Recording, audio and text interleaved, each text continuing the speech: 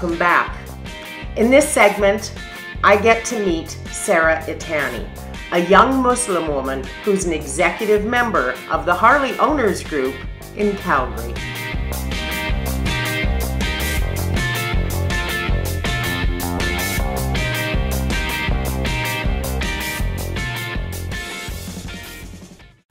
In the heart of the Canadian Badlands is Drumheller, runner-up community in Canada's most rider-friendly community contest 2017. We invite you to come experience the hospitality, drink in the views of one of Canada's most unique and haunting landscapes, Drumheller, Alberta.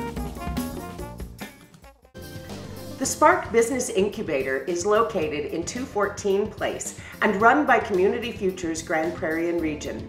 It can provide a new or expanding business with the supports to be successful. www.gpsparkincubator.ca.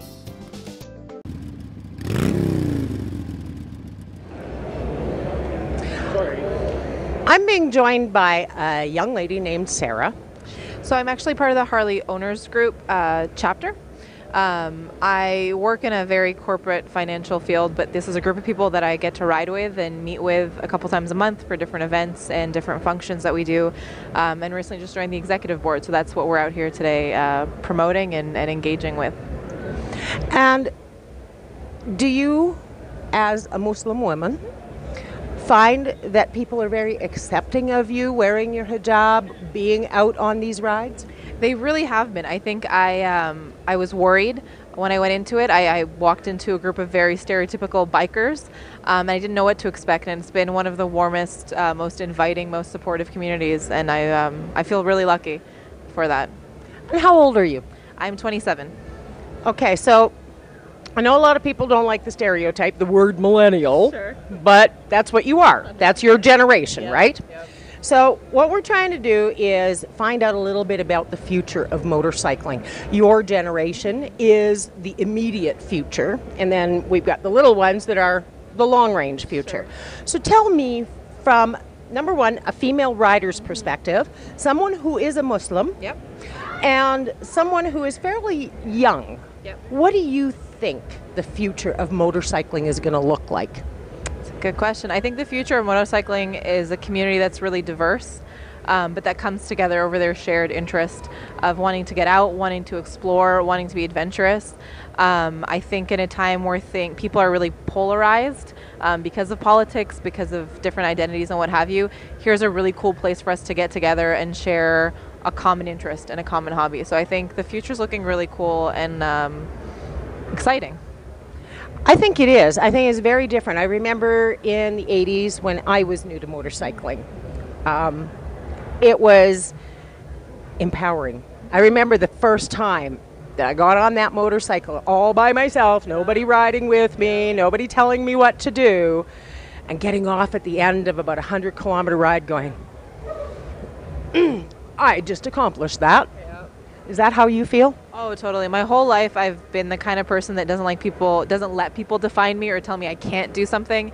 Whenever people ask me why did I start riding, it was because people said, oh no, come on, you can't, you're female, you're Muslim, you're little, like whatever it was. There was a million excuses and I've never let that define me. So,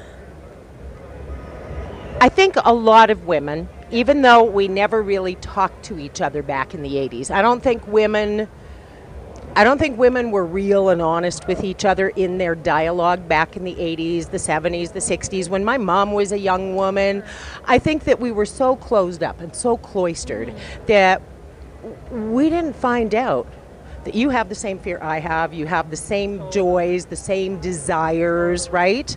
So I think this is kind of a unique opportunity for us as older generation, younger generation, to be able to find that opportunity to have those discussions. Because I think if I can tell you that one of my biggest fears riding a motorcycle is riding in the hail, right? And you have experienced riding in the hail, you're going to understand where I'm coming from. 100%. 100%. right? I think I found in a lot of women that ride or are learning to ride in our community, the men are so vocal about being fearless and, you know, not caring and not worrying. I see that there's less women that are riding because we feel like we can't talk about being scared. It's okay to be scared, but that makes you a better rider. And so I think the more we talk about that, the more women get on bikes and feel like you don't have to be fearless to be brave, right? You just have to be willing and open. It's the more we dialogue, the more we talk, the stronger we get, I definitely think. You have one of those scary moments, and if you don't know what to do in that moment, you can be turned off and just want to leave. Whereas if you've had the conversation, hey, I remember Renee told me this is what I should do, and I react quicker, and then I'm not as scared because it's a near miss, it's not a total miss, and I'm ready to come back the next day and ride again, right? Yeah. And you feel education, knowledge is power, 100%. right?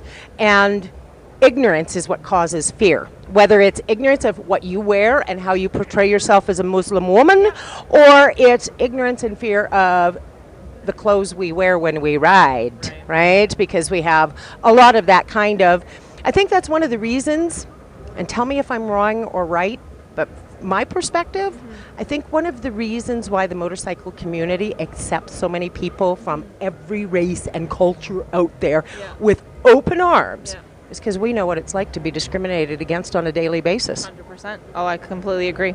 It just as much as I maybe get a negative stereotype because of my veil, a biker in his full gear will get the same kind of negative attention. So I've bonded with a whole bunch of people in my group over things like that, right? Of we're here to accept you because we know what it's like to be looked down on. We don't want to portray that same kind of negative stereotype. So no, I totally agree. So you see, folks, the beautiful thing about the motorcycle community, the thing that drew me to it 40 years ago, the thing that keeps me part of it today is the inclusiveness. I could not have said it better myself. So there you go, the future of motorcycling. The future of motorcycling is young women being empowered, feeling strong, talking to older women, getting educated, wearing good gear, being safe on their motorcycle, and passing that on to their children. One day, in good time, most definitely. One day, all in good time, her baby will also ride a motorcycle, or at least be given the opportunity to, exposed to it. And that's how we keep our industry healthy. We have to invite our children to come experience what it is we love about this sport. Yeah, thank you so much for this opportunity and this great platform. I'm excited to see what the next 40 years in riding will bring. Yes, and if I'm still around, I'll probably be a rocking chair somewhere out on a porch somewhere. I'm hoping to be watching you someday in my position talking about the future of motorcycling. I hope so too. Thank you. Awesome. Thank you so much. Thank you, Sarah. On the Alberta-Saskatchewan border is a welcoming city that was recently crowned as Canada's most rider-friendly community of 2017, Lloydminster. From rider-friendly businesses to great events, Lloydminster, Canada's most rider-friendly community. Come experience it. The Spark Business Incubator is located in 214 Place and run by Community Futures Grand Prairie and Region. It can provide a new or expanding business with the supports to be successful. www.gpsparkincubator.ca.